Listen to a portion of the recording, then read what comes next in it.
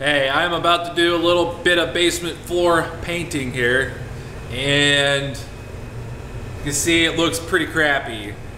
I've been cleaning this and trying to prep it as good as I can. I pressure washed this whole basement, and I painted the walls down here already. That was kind of a straightforward thing.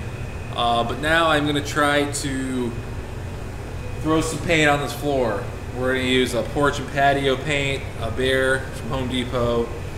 Glidden also makes one, which I think actually may be better according to the reviews. I'm gonna go ahead and use this crap from Home Depot. I got it tinted like a purple, a really dark purple. I did not mean for that. On the card it looked like a dark kind of red, which I thought was cool, but it came out looking purple in the can. We're looking at this floor here. Let me show you. It does not look good, and this is not dirt here. I've mopped this like 12 times. You can see over here it's still wet. I had the big old fan running over here, and I got the dehumidifier cranking over in the corner over there. But I pressure washed this. I pressure washed the floor too, and we got 2 layers of paint under here. You can see the top one's red, and underneath was a gray paint, and this is what come off with the pressure washing here. You can see that's not dirt. I don't know why it turns that color. It does. I mean, even though I mopped it literally 10 times, it's a fine freaking thing of dust here. I'm done mopping this. I've mopped it 1,000 so much. I've washed it down with the hose. I mopped it. I mean, I don't know what more to do. So anytime you're going to paint any surface, the prep is really the key part. And unfortunately with this, I mean, I've literally mopped this seriously 6 times now. I've been exaggerating. I've been like 10, 11 times, literally 6 times. I've been through here with the broom. I started with a broom and a hose and just pushing all the stuff, all the debris or all the dust off the floor over there. Then I mopped it twice with a sponge mop, and it still has a fine layer of dust. I mean, I don't know what else to do to this. Whatever, but you know, if you really wanted to hardcore prep this, we could strip this floor. We could get a buffer with a black pad, and that's a stripping pad. It would probably use up a lot of pads, but we could probably get both layers of this paint off if we did that. But that's a lot more work than I am trying to do here. I'm eager to use this basement. I knocked these walls out real fast with some paint. I'm gonna paint the large areas here, trim it in later. And I mean, I pressure washed this and I've scraped it, and this is what's come off. And so this paint's really stuck here. And this fine layer of dust is driving me nuts. I mean, it's not bad.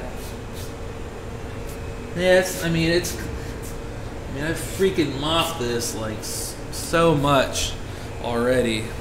I'm done. We're gonna paint it. My only real advice, besides prepping the floor, is dump the paint straight on the floor and go at it with a 9-inch roller on an extension. I really believe that this saves paint and actually just kind of makes it go a longer ways doing it this way, spreading it out. Aside from using a tray, so the tray eats up some paint itself, and I don't know, I just like doing it this way. I've done this with polyurethane. It works good. Of course, prep the floor very good. Get it as clean as you possibly can. Scrape it, whatever old paint's on there. If it's adhered, that's fine, you're good. If your paint's adhered, fine, you can go right over top of it like I am. And yeah, I'm editing this video after this has all been done, and this did adhere pretty good. I don't have any stuff flaking up or chipping up yet. I'm sure there'll be a couple spots, so I can always touch them up later. But you'll see here.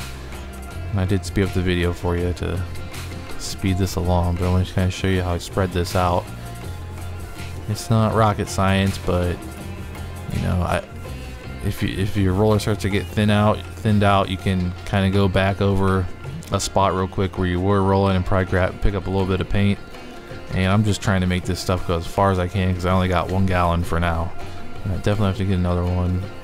You probably want 2 coats of this for sure. One thing I do want to add is the quality of the roller cover that you're using for the floor. doesn't really need to be that good. Now, I do believe in using really good quality roller pads for walls and such, because it picks up more paint, holds more paint, doesn't splatter. So I like to use really good quality roller covers for walls, but for the floor, we're more or less just spraying the paint around. You could get away with a real crappy one.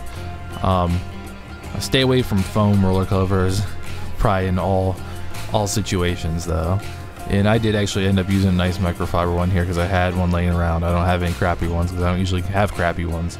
But if you have one, definitely feel free to use it in this situation.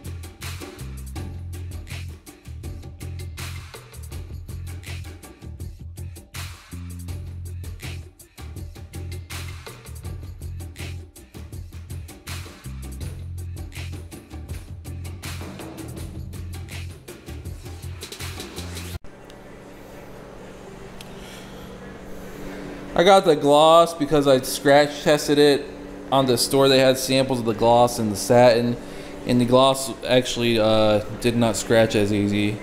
So even though it looks kind of crappy, I think it may be a little more durable. Because you know how they actually make flat paint and satin paint, they actually they don't add stuff to make the paint glossy, they take it away. So that's why I think the glossy actually may be a little more durable. And over here, this was just a gallon of paint on the floor. That's as far as it got, and it definitely needs another coat. But for now, I'm happy with it. I definitely got to trim in all around the edges and stuff. So I gotta get another gallon of paint for the floor and the walls.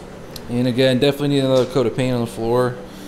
But compared to what it looked like before, which is this, I don't think it's too bad.